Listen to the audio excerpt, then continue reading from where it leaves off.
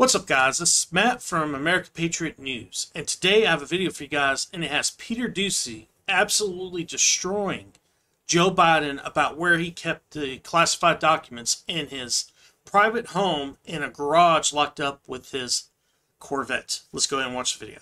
Mr. President, okay. classified material next to your Corvette. What were you thinking?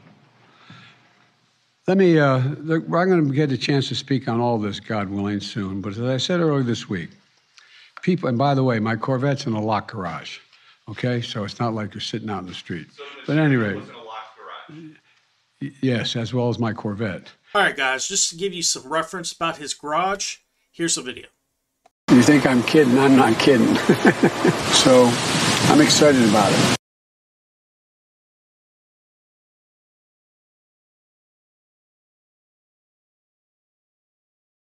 It don't seem like a proper place for classified documents to me, but let's go ahead and watch some more of the video.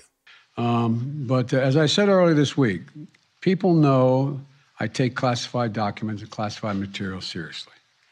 I also said we're cooperating fully and completely with the Justice Department's review. As part of that process, my lawyers reviewed other places where documents from my time as vice president were stored, and they finished the review last night.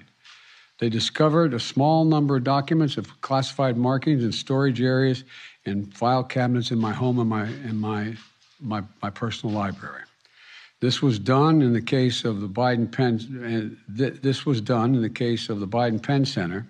The Department of Justice was immediately, as was done, the Department of Justice was immediately notified.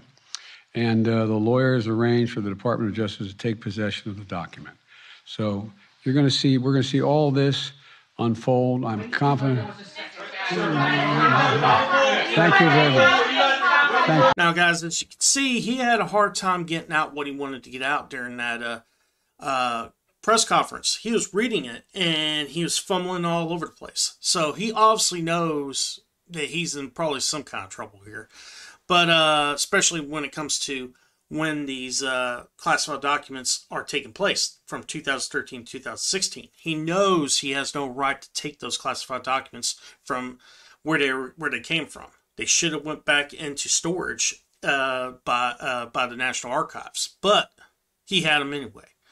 So I would say he's a little nervous, but the thing is, DOJ is controlled by him. He tries to say he has no control over it. Yeah, he does.